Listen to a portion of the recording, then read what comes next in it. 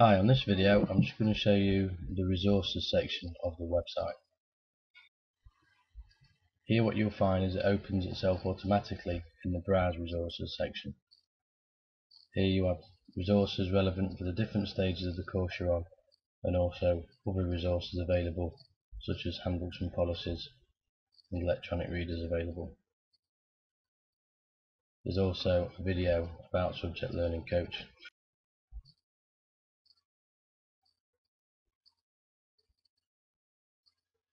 You can actually browse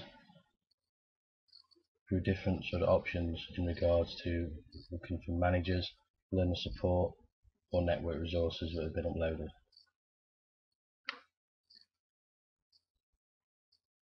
If I click on stage 1, this opens the area for this stage. There's the introduction to the training program, the sections for activities and also supplementary materials. I have uploaded all the resources you will need for your stage 1 activities on your key documents area within the communities section, which I'll show you on the next video.